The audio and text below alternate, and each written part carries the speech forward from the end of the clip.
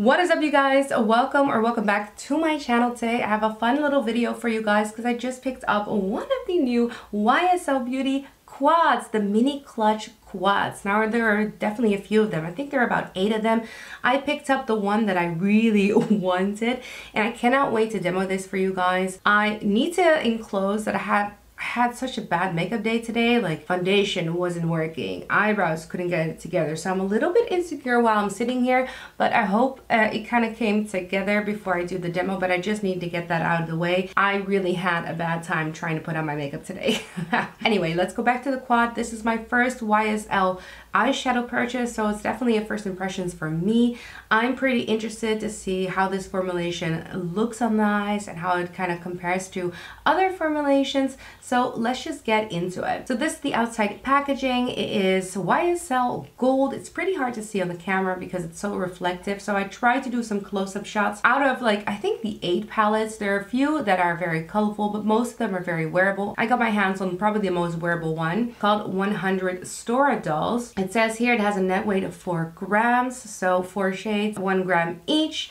I also tried to make a shot of the ingredient list, which you'll see here. It has a 24-month shelf life and the shadows are made in Italy. It is a mini clutch palette, so I think the star of the show, the outside packaging, is of course this clutch design. It's based on the YSL clutches, like the actual purses that they have, and I think it's a pretty spot on interpretation in terms of an eyeshadow palette. I actually really like the way that they did this. I think it's one of the most beautiful palettes currently in my collection. It is super luxe looking.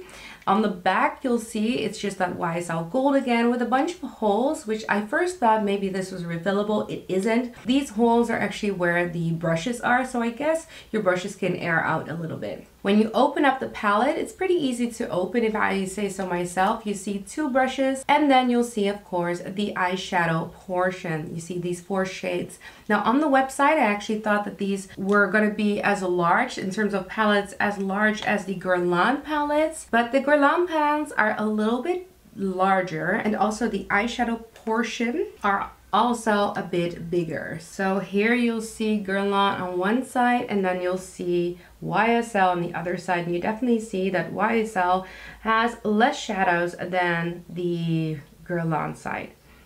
Both of them are made in Italy, but the Guerlain has a 6-month shelf life and probably has a little bit more net weight. It says here, it says 4 times 0.05 ounces or 4 times 1.5 grams. So there's 0.5 grams more in the Guerlain palettes than the YSL palettes. I also want to state that the Guerlain has a baked formula, whereas the YSL is not a baked formula, but it is made in Italy. Similarly to Guerlain, the Tom Ford shadow palettes also have a larger pan size. So this is one of their cream formulas, and this is Tom Ford's Smoky Quartz, also made in Italy, and this one has a net weight of 9 grams, so almost double, more than double the amount than the YSL. And the reason why I mention this is because I paid 68 euros, I believe, for this YSL palette. It wasn't a rounded number. I think it was like 68.90 or something like that. So it's up there in price when it comes to, you know, Guerlain, YSL, and Tom Ford. All of them kind of have the same price. Nevertheless, I still wanted to try this, and Stora Dolls gives me such beautiful neutral brown tone vibes. I actually love shadows like this. I have these in my collection like already, but I'm definitely trying this out because of the formula, and I just have really high expectations of these. It just looks like a beautiful palette, and you know what? I don't mind having the same colors in a different formula because I like to compare them, but I also want to just find the best of the best. Now, the moment I saw this quad, I actually thought about something else in my collection, which is this one by Chanel. This was part of the Tweed collection. This is the Brunette Rose by Chanel. Chanel also really up there in price. This was more expensive than the YSL. And it has a 2-gram net weight, so less than the YSL, actually half. So first I'll show you swatches of the YSL palette on its own, and then I'll show swatches next to the Chanel Brune et Rose palette. And here you can definitely see some comparisons of the two. I think both of them were probably gonna give a very similar eye. Now I know not everybody is a big fan of the Chanel eyeshadow formula. It's very fair, it is blendable, but it doesn't give a lot of impact. I like to go in with the shimmer shades with a wet brush to give a little bit more impact. So check out my demo on this palette on my channel if you also want to see how that looks on the eyes in the end, because I am gonna of course demo the YSL palette as well. And actually the formula doesn't feel the same, so I'm expecting a little bit more impact. I'm not sure, but I'm expecting a little bit more. I also decided to do some comparison swatches to the Lisa Eldridge Vega palette. Now Lisa Eldridge eyeshadow formula is a little bit more pigmented. It's not like the Chanel one. And the Vega palette is definitely very cool toned and leaning, and you'll see that in the swatches as well. You see it's a little bit more gunmetal, a little bit more gray toned, definitely more cool tones. For your cool toned lovers out there, a very nice palette to have. Also, Lisa Eldridge has really beautiful packaging, and Lisa Eldridge has refillable slots for her shades, so you can mix and match all the shadows. I wish the YSL had these refillables as well. Unfortunately, it doesn't. It does seem like you could maybe pop some out, but unfortunately it's not refillable. It does have a very decent sized mirror over here, and you know what, it looks and feels very luxe. It is plastic, so maybe the back side is not the most luxe, but it does look, it looks so nice, guys. This is just so fun to have in your collection and to travel with. Anyway, so we got some of the swatches out of the way, a little bit about the comparisons. When it comes to Tom Ford and Guerlain, I actually want to do a separate video only talking about the consistency. If you guys want to see that, please let me know in the comment section down below, so I can go into the formulations a little bit more with the higher end palettes or the luxury palettes like YSL. But for right now, I just want to put this on the eyes and I want to see how these perform. So I'm gonna zoom you guys in and let's get started. I just grabbed some brushes here. Most of them are REPHR and Sonia G. Let's just slowly build up the shades. I definitely want to use all of the shades. That's the nice thing about having a quad ready. But I don't really know where to start. I think I'm going to start this sort of taupey brown in the bottom corner. The only thing I'm wearing on the eyes right now is the YSL Touche Éclat concealer and a little bit of powder. I did decide to buy the concealer as well, but I want to do a Sephora haul video where I talk about the concealer. Again, I want this video to be kind of a quick video, just talking about this eyeshadow formulation. So this is a very nice sheer, very sheer color. Contours the eye. It's a little bit more shimmery than I expected. I think it's swatched more satin, but I don't think it's ugly looking. Very subtle. Let's put some on the other side. Went in with a little bit more of a heavy hand. Yeah, this is more of the shape that I wanted. Trying to mimic the same shape. So more faint and fair than I expected, but I do like the finish. So I'm just trying to talk you guys through what I'm expecting. I want to go in with this deeper shade. I'm going in with the REPHR 02 brush. The first brush that I used is the Sonia G Blender Pro, and now going in with the REPHR 02. Ooh, again, it's very soft. Building up the pigments a little bit, and then I'll blend it out, because I think all these shadows will blend out like a dream, but they will sheer out when you blend them, I think. So let's first just try to put general shape down before I start blending.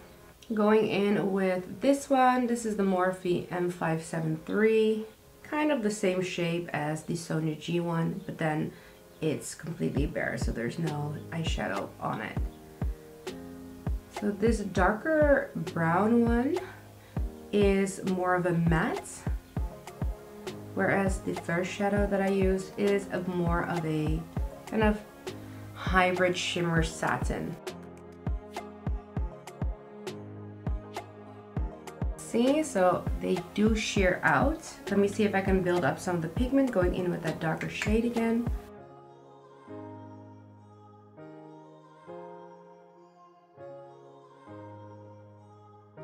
And going in with a fluffy brush, same brush. In terms of fallout, I think so far so good. I don't know, I don't see a lot of fallout. I don't think I see any fallout. And I think that these shadows blend together beautifully. So far, so good. Now, of course, I want to use the shimmer shade. I think this is going to be the star of the show. This is probably going to be my favorite color. Ooh, this is stunning. Ah, okay.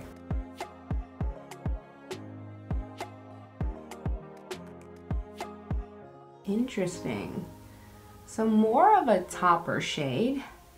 The swatch definitely looks very opaque, whereas on the eyes it looks a bit more sheer. I'm gonna see if I can build it up.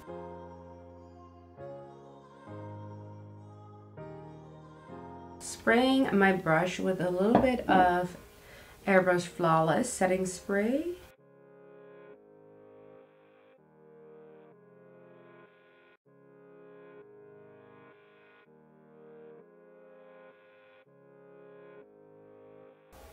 Okay, I think this is the opacity it wants to be. Like, it's not gonna be more than this.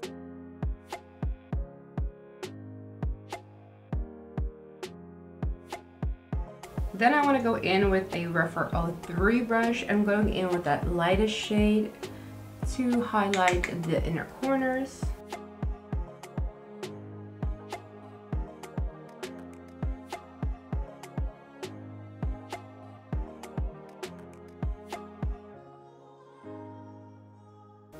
Let's continue on to the bottom lash line, kind of doing the same steps, but then in the reverse.